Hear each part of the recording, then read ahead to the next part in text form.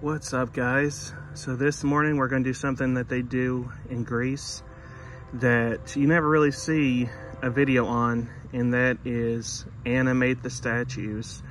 So we will talk about that today.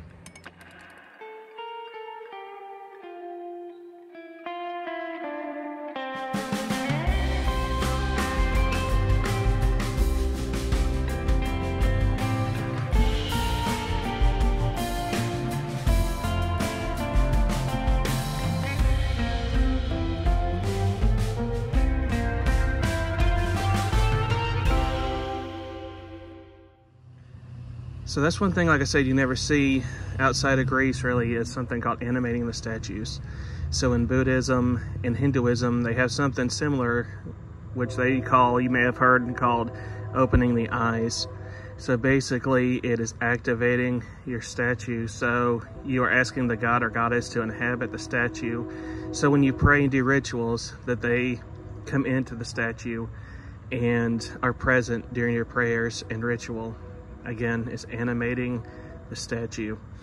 And it's very simple. What you do is that you have grain, mixed grain or barley. I use barley because traditionally you'll always see people use barley.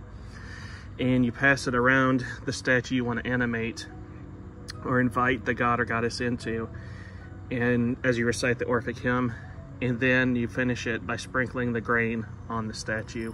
And while you're circling the statue clockwise, you're imagining and seeing the god or goddess inhabiting and inviting them into the statue so that they are there. So when you do rituals and prayers in the future, they will inhabit the statue and hear your prayers.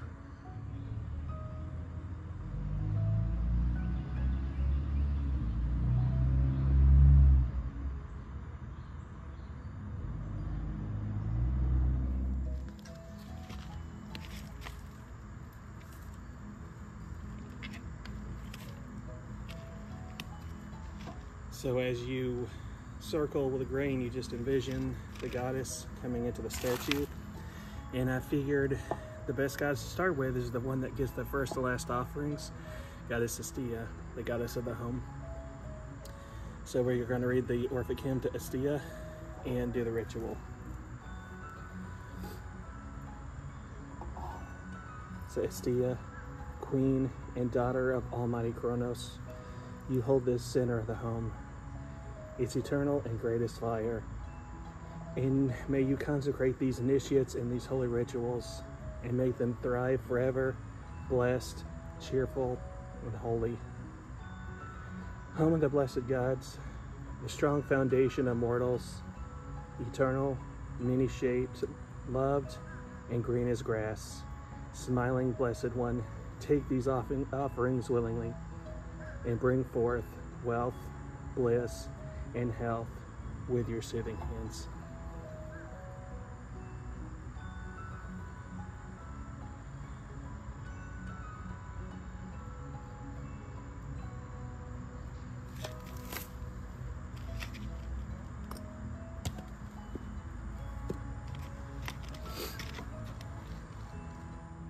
So with your barley and grain, the last step you're going to do is sprinkle it over the statue and welcome the goddess into your statue.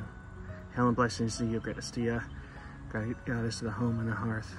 We thank you that you're with us in the home and center of the home and family. We thank you for your blessings every time you visit us, great goddess. And we animate your statue in honor of you and open its eyes so that you are invited every time that we pray. Hail and blessings to you, great goddess. And you're going to take it and imagine the goddess in the statue and bless it with the grain.